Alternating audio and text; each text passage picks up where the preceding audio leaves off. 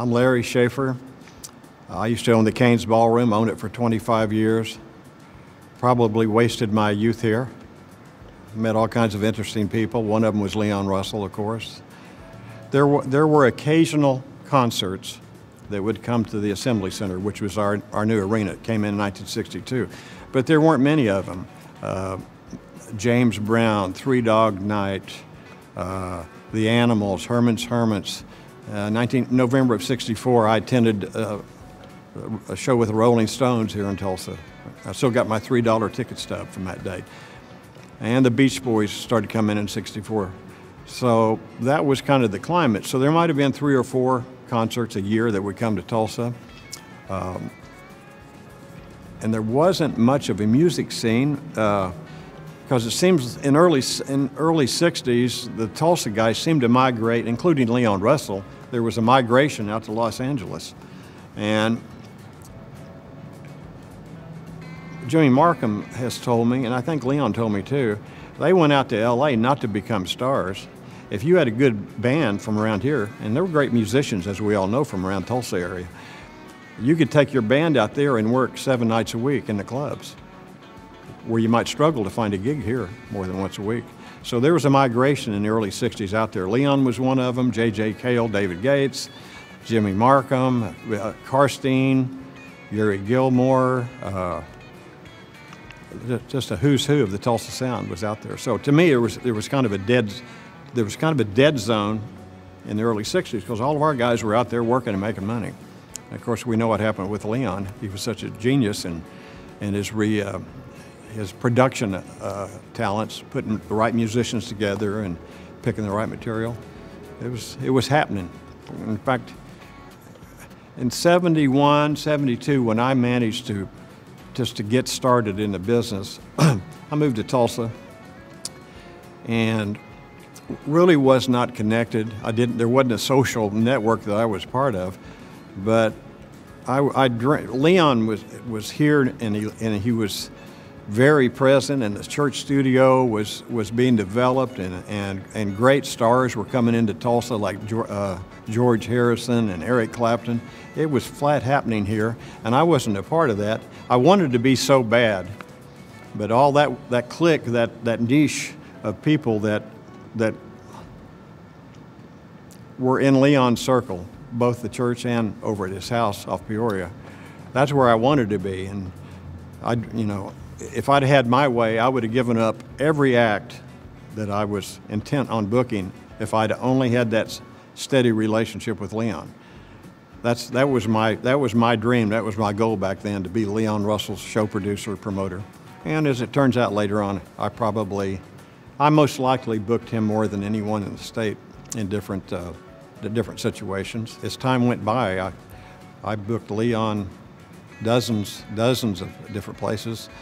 I brought him into Cains Ballroom here several times. I featured him as a headliner in various venues, Arkansas, Oklahoma, some in Kansas, Texas. And then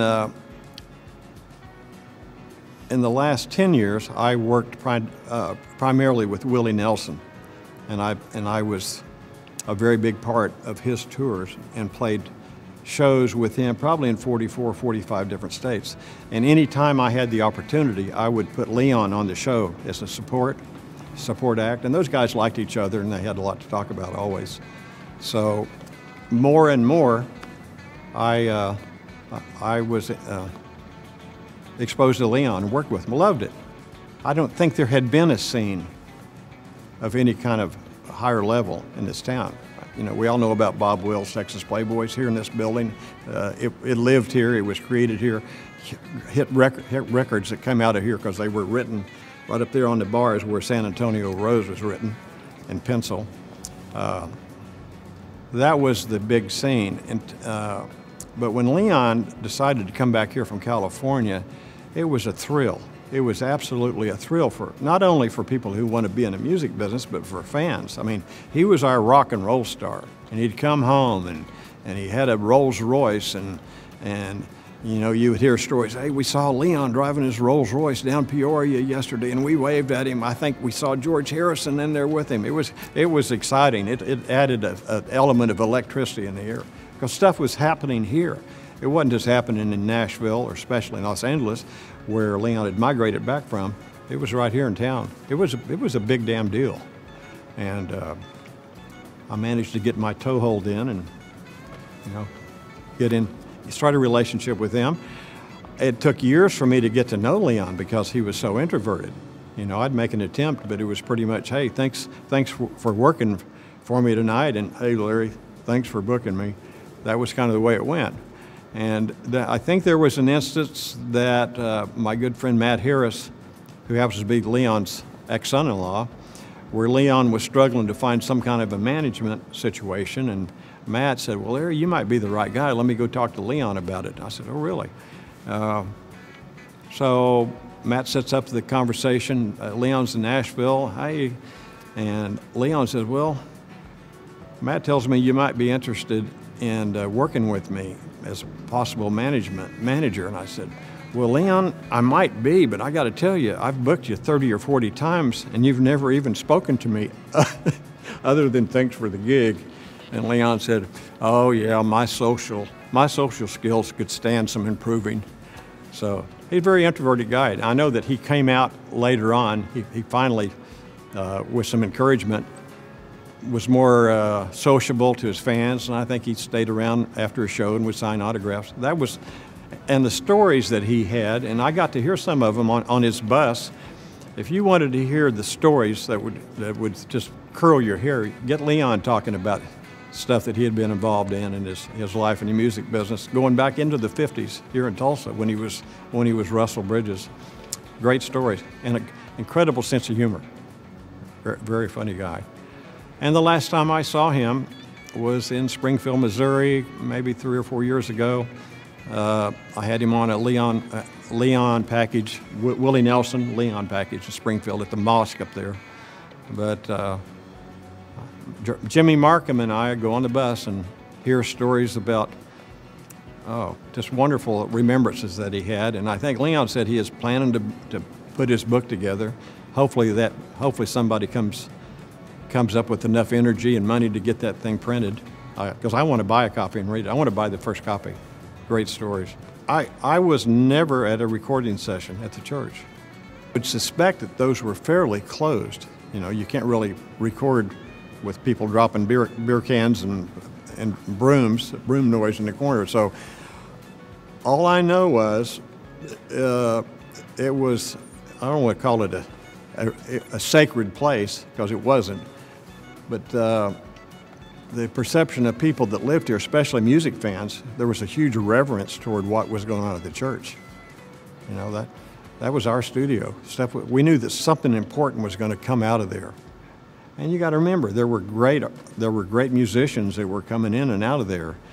We all know about George Harrison, we all know about Eric Clapton, but there were other musicians with ultimate talent that Leon was able to draw in here. He was a draw. The people in the music business, the musicians knew how good he was and how capable he was. And he was the magnet to do those people in here. It was a creative center. The church was the creative center right here in Tulsa. It was a big damn deal. Tulsa's known, of course, I'm from here. I'm from around here. And for some reason, this Tulsa area, this piece of land around here, these thousands of acres, the musicians are coming out here. I don't know if it's in the DNA of the walls here, I'm sure it is, or the church studios. There's just some kind of an energy here that drew in the great musicians. They're born here. Some of them moved in here. I've got a lot of experience promoting my shows in other cities. And let me tell you, it's not like this in Oklahoma City. It's not like this in Little Rock. It ain't like this in Wichita. There's a magic aura about this. I mean, of course, I'm partial to this old building because I spent so much time here. There's just a lot that went on here, and it seemed like the musicians here were just from a different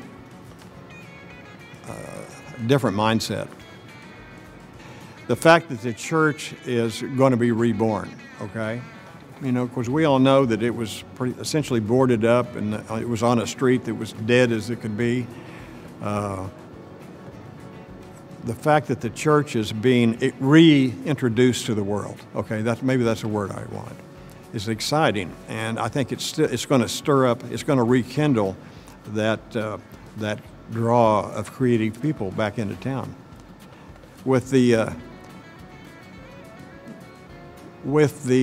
influence of Cains Ballroom, Brady Theater, and some of the lower level venues around here, there's a lot of musicians that are still coming that we don't know who they are yet.